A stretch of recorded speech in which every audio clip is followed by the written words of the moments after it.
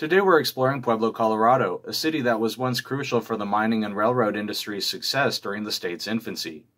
I'm going to go in depth with Pueblo's history and geography, as well as give you first-hand advice on what we found and what to expect if you go there. We're Ski Lodge and we're exploring Colorado one town at a time. Let's get started.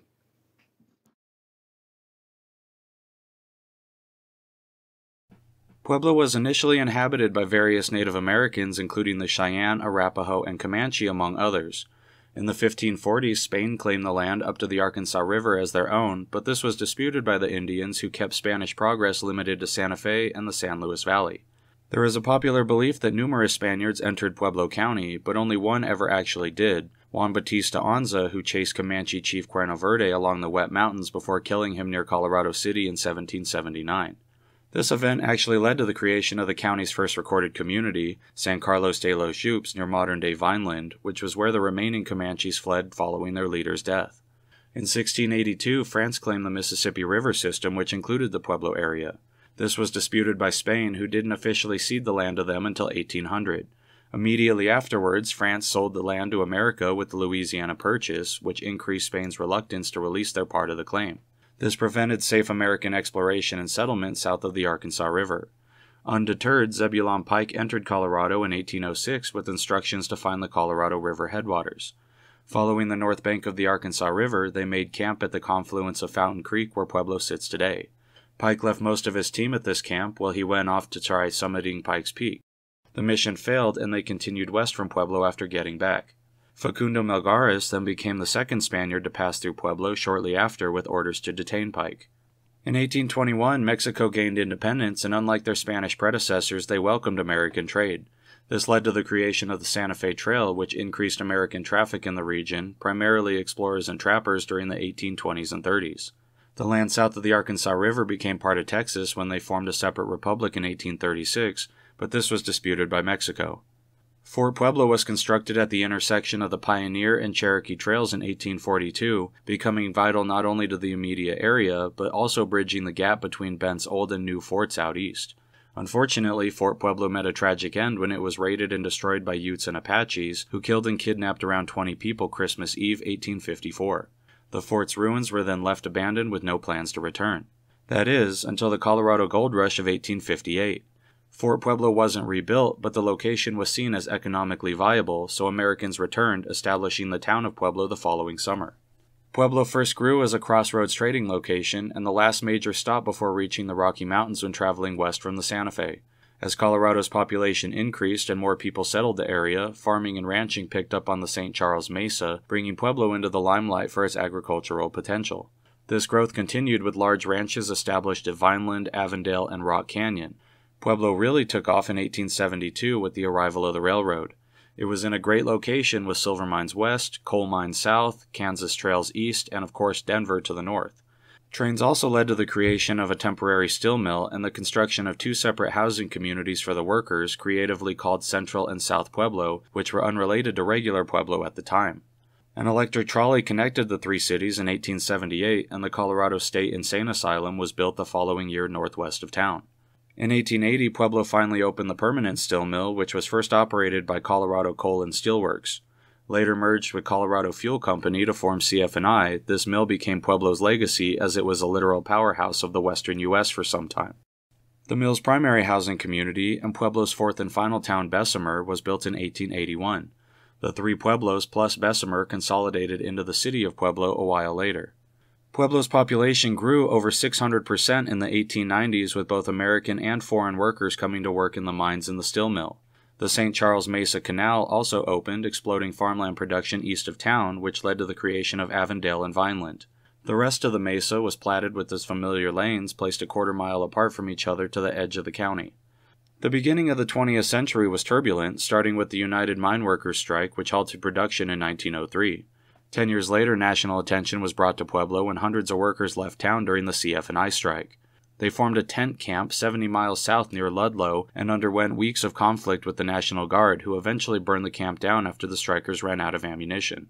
Unknown to the Guard, women and children were hiding in cellars below and were burned alive, which became known as the Ludlow Massacre. Naturally, this caused further conflict, including the 10 Days War.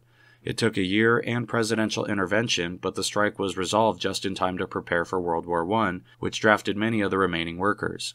This actually increased Pueblo's diversity, as additional foreign workers were brought in to cover positions. In 1921, the Great Pueblo Flood washed most of the Union District away, killing over 100 people and causing millions in damages. It was said to have lasted 3 days and occurred from heavy rainfall in the mountains upstream on both Fountain Creek and the Arkansas River. During Reconstruction, the river was completely redirected and a large levee was built to prevent it from ever happening again. It was said that Al Capone frequented southern Colorado during Prohibition, using Aguilar, Trinidad, and Pueblo as both cool-down spots for his guys and storage locations in between his Chicago and Las Vegas operations. This connection and the large number of Italian mill workers is where Pueblo's mob history is said to originate. The national energy shift from coal to natural gas occurred in the 30s, affecting Pueblo's economy, though less than the actual mining communities. World War II brought lots of military attention to Colorado's Front Range, with the Pueblo Army Air Base and Chemical Depot being built just east of town.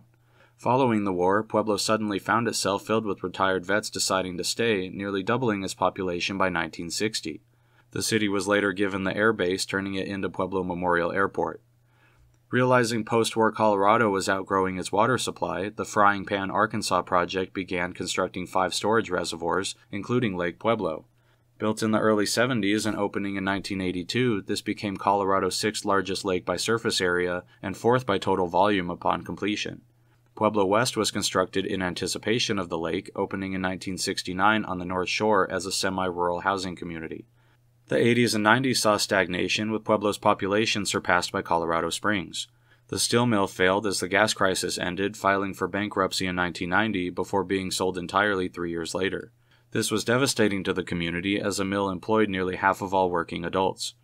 Pueblo then turned away several tech companies due to poor future planning, resulting in severe decline while Colorado Springs and Denver flourished.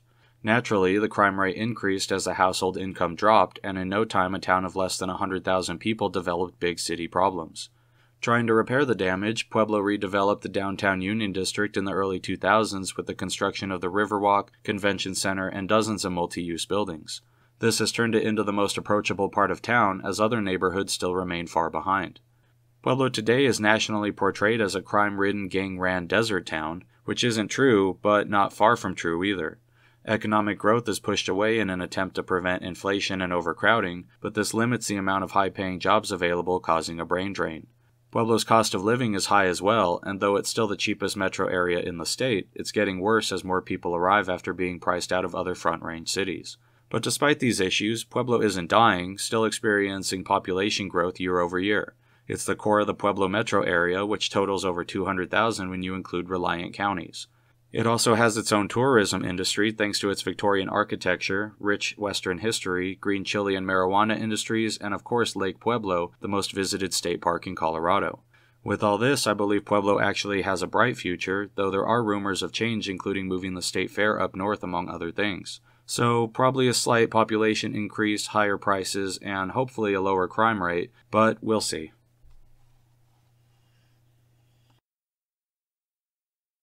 Pueblo is located at the confluence of the Arkansas River and Fountain Creek, 100 miles south of Denver. It is Pueblo County's seat and largest city with 111,000 residents, but its support extends an hour in each direction to include Fremont, Huerfano, and Custer counties. This makes the Pueblo Metro's population nearly 230,000, the 4th largest in the state, and also means Canyon City, Walsenburg, and Westcliff are members too, despite the distance. The climate is high plains desert, with primarily short, scrubby plants and cacti making up the landscape, and very few trees except along the waterways.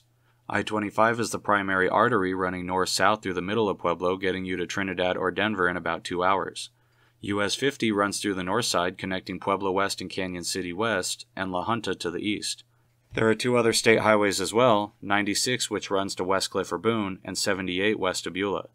The Arkansas River flows east through the heart of Pueblo, meeting with Fountain Creek just southeast of downtown. Lake Pueblo and its massive dam are found west of town and easily identified on a map. Lake Minnequa is also easily spotted, but it's been closed to recreation since the mid-70s. Also notice that the Pueblo area is wide, not tall, tricking I-25 motorists into thinking it's a much smaller city. As we zoom in, you'll see subtle cliffs lining the river, which itself is the lowest point of town as the elevation rises every direction but east. Most of Pueblo is on a north-south grid pattern, with only the old south and central neighborhoods deviating from this with diagonal grids. Downtown is still split into 3 distinct sections, and owed to the old setup before full incorporation, and it is here that you'll find most of Pueblo's attractions. The rest of town is primarily residential, with the newest neighborhoods and most amenities found towards the edges of town. Pueblo's weather is typical for the Colorado Front Range, with warm summers and mild winters. A normal July day will reach the 90s, then drop into the 60s overnight. The summer also brings Colorado's annual monsoon season, which produces weekly or even daily thunderstorms from June to August. Its low-lying location and unique placement from the surrounding mountains mean Pueblo gets much less precipitation than most of the state. Storms are known to form over or next to the mountains, and the drop in both elevation and humidity towards Pueblo makes them split or weaken as they approach. This is often a blessing in disguise, as Pueblo enjoys more sunny days, less severe hailstorms, and fewer tornadoes than other Front Range cities. Despite the lack of trees, wildfires can still be a threat in the woodland along lakes and rivers, and there have been at least 3 wildfire events since 2010. Pueblo often experiences the best winter weather in all of Colorado, with an average high temperature of 47 degrees in January. Overnight lows rarely dip below 20, but cold snaps do happen, with frigid air often working its way up the Arkansas River. Pueblo receives very little snow compared to the rest of the Front Range, with an average of only 25 inches per year, usually spread out across only a dozen storms or so.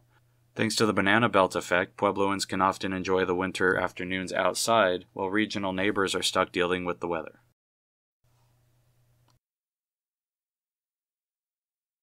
We arrived in Pueblo parking downtown off of Victoria.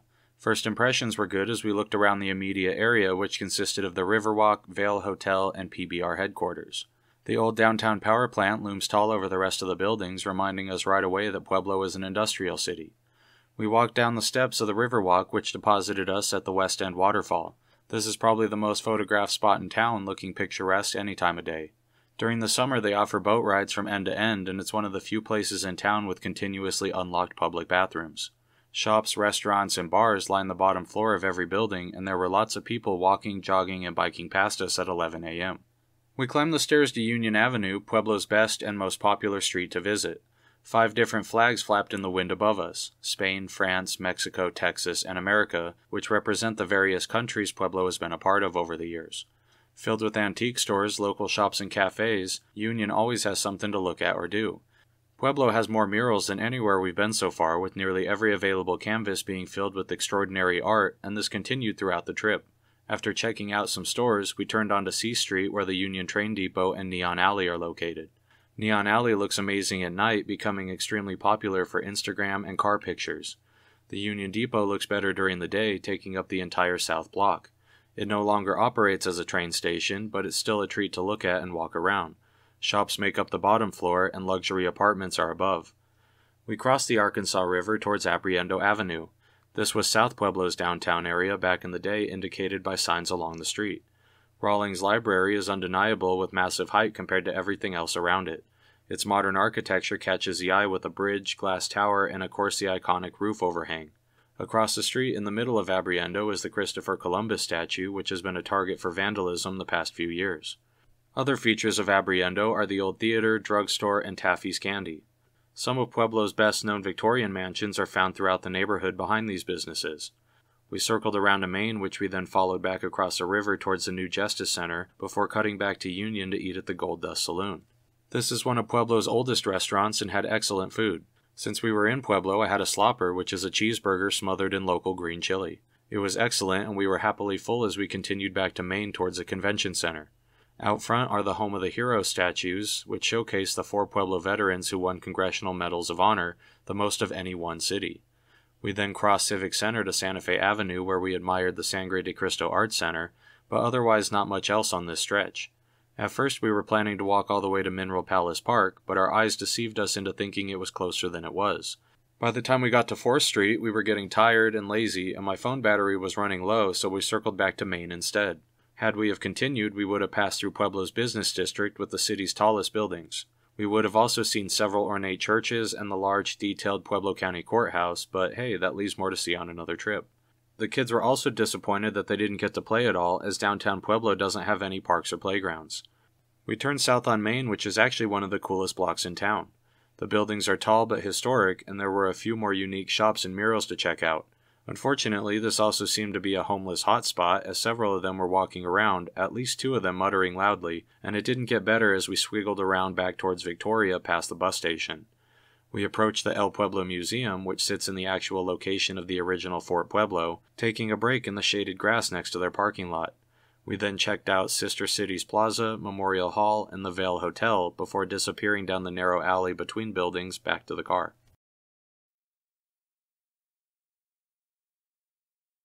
Pueblo is a city with both good and bad sprinkled throughout town like a mosaic. It has some of the most vivid and interesting history in the entire state of Colorado and has really been involved with a bit of everything throughout the years. Some positives about Pueblo are that it has a lot of activities to do for a city its size, like the Pueblo Zoo, the Arts and Convention Centers, Lake Pueblo, and even its own mall. The downtown Union District is well kept and expanding every year, and public transit can take you to the very edges of city limits if you need. Pueblo also has the best local food around with its signature green chili and excellent Mexican food. But this is where the compliments begin to end, especially if you stay longer than a weekend or make your way into other parts of town. Starting small, it's not the most scenic city, comprised mostly of old single-family homes and 80s apartment buildings. Pueblo's placement at the bottom of 3 hills in a desert environment don't provide much to see anywhere even if you try. It's also pretty spread out, so unless you want to ride the bus and walk from the closest stop, driving is essential. Finally, and the one you've all been waiting for, is that the crime rate and homeless population are horrendous. Pueblo has always topped Colorado and sometimes even national charts for having an extremely high homeless population and excessive crime, both violent and nonviolent. Its lower prices and warmer temperatures attract a rough crowd, and gangbanging seems to have become a generational rite of passage for some families.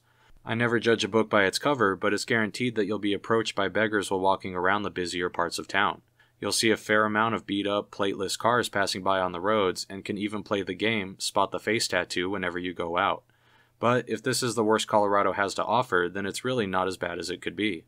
We didn't encounter any issues while out, so it didn't ruin our trip, and you shouldn't let it deter you from checking out the town. Just treat it like a bigger city than it is.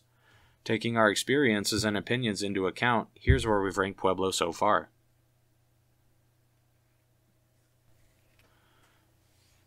We hope you enjoyed learning about Pueblo with us and that you'll join us next time as we continue our mission to visit Colorado's most important and prominent towns when we visit Lakewood, Denver's second largest suburb, making up most of the western metro area.